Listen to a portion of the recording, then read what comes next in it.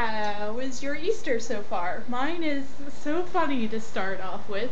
It is about 12:30 something at night on Easter, and I just got the phone with Comcast. I want to say that this person, I can't remember his name because he was stupid and was like, oh, and he just kept talking. But anyway, our on-demand wasn't working.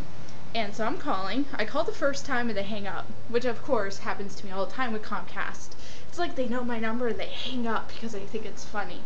But when I did call back, I got this guy. Oh my god, what a moron. I don't know if he was thinking, well, maybe I'm a moron, but I'm sorry. If you have to repeat yourself like 7 times in a row about the exact same subject, I kind of think you're stupid and I'm not. I can tell you, hey, I didn't understand that.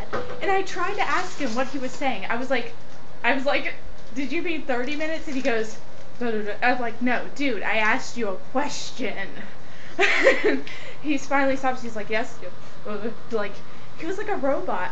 It was like talking to a damn, at first I was like, well, maybe he is automated.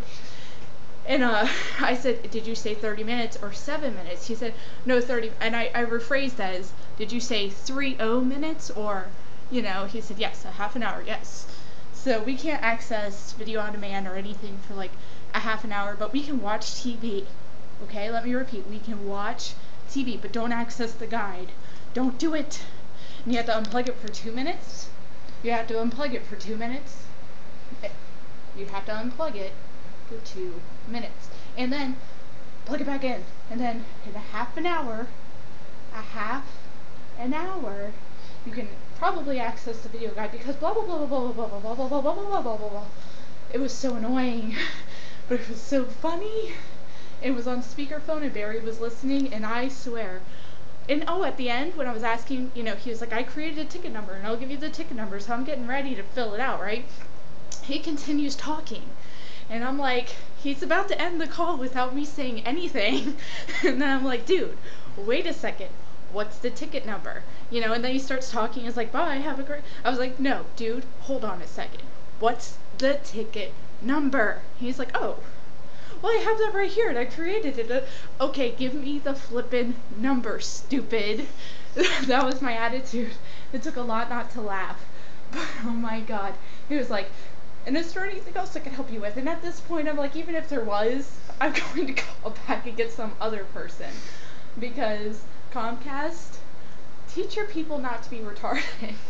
Like, I feel like this guy doesn't know how, well, he knows how to do his job. I think he was trying, but he was like a robot. Like a shiny little robot. Is that who you hire, Comcast? Robots? I kissed the cat. Yay! No, Comcast. I hate you all. But you have amazing staff when they make me laugh like that. Guy, whoever you are, you're so stupid. Have a wonderful day. Oh wait, hold on. You need more information? Oh, nope. Goodbye.